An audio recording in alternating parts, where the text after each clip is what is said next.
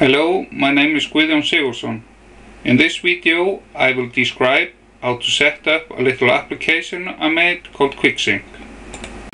I will show you how to use QuickSync to keep a folder on a home computer synchronized with a folder on a USB memory key.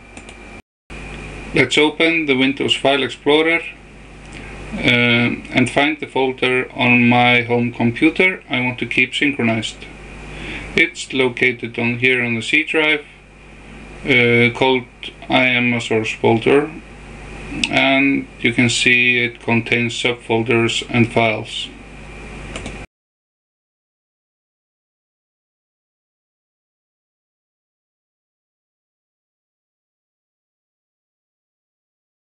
Okay, let's begin by inserting the USB memory key. It's in. Let's close the window, open the QuickSync. As you can see, it's running here from the program files folder. We need to start by moving it to the root of the USB key. So we do it by selecting there, and we select J. That's where the USB key is. We press save, and it will be run. The program will quit and run from there. Now you can see it's running from the J location. Now when we change settings, it will be saved. The settings will be saved onto the USB key. Let's get started by selecting a new source folder. Press the browse button here, and let's browse to the source folder I previously showed you. Yeah, see, I am a source folder. Here we will press save. Now when we've specified the folder we want to keep synchronized, we need to decide whether to include subfolders or not in our synchronization.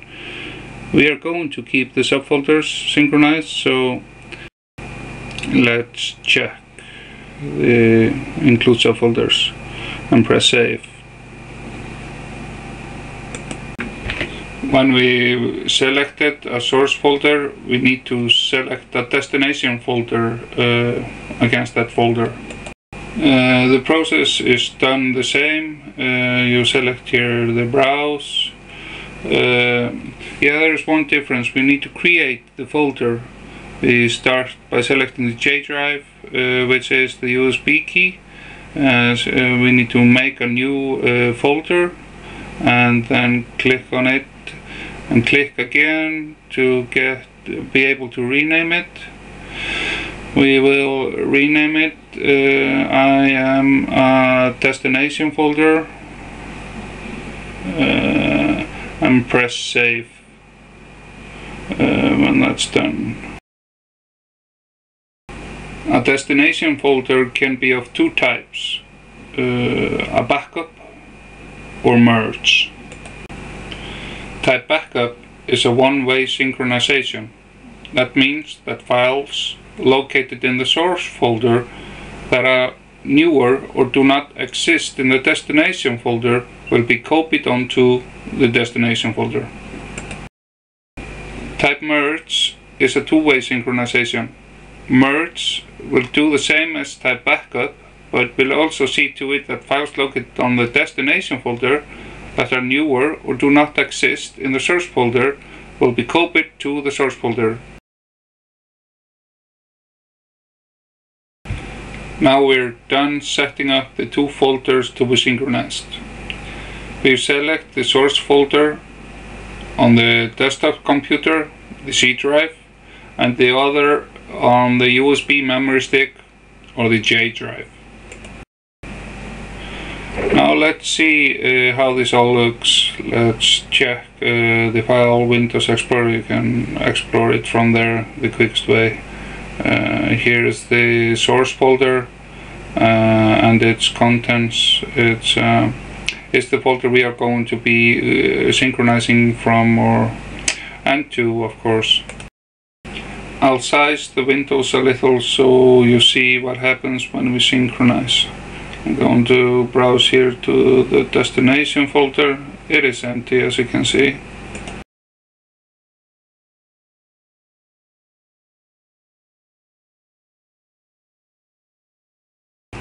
Let's start the synchronization. We're ready.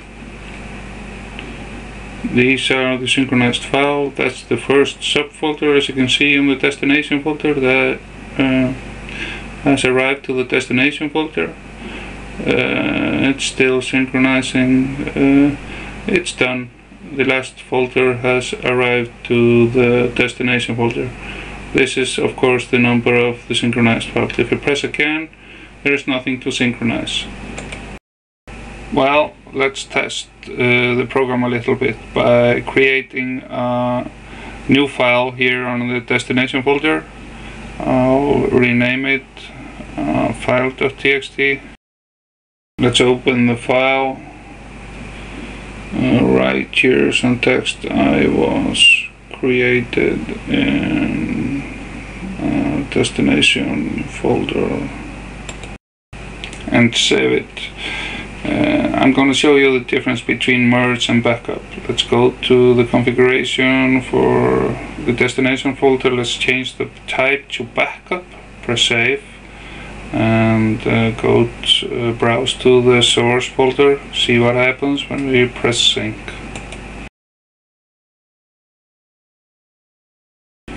No file was copied to the source folder because the destination folder type was set to backup. Now let's change it to merge to see what happens when we press synchronize. No file, you see. Let's press the button and there's a new file there. You see it? It was created in the destination folder.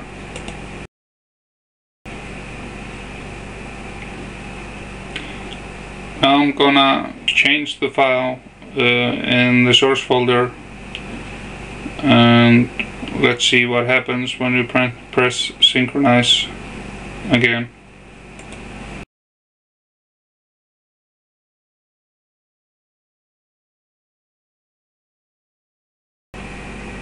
Let's view the file in the destination folder here on the J drive.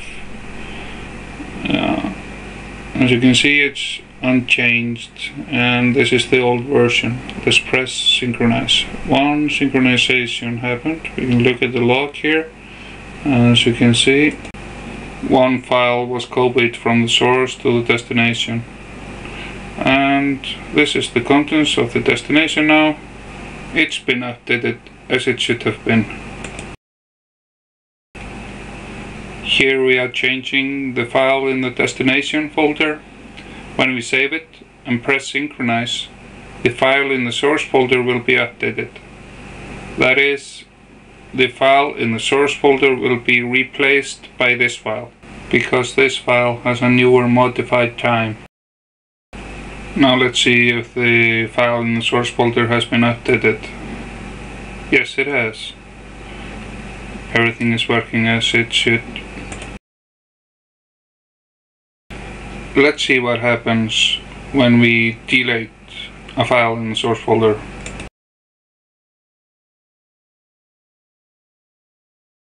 It's back because the type is set to merge, so the existing file in the destination folder was copied to the source folder. Now if you do the same thing in the destination folder, the same thing happens, because of the merge type of the destination folder. When using QuickSync, it's not recommended using the application to synchronize operating system folders and or other critical folders for your operating system. I hope you can make use of QuickSync. My name is Guðjón Sigurðsson. Thank you for listening.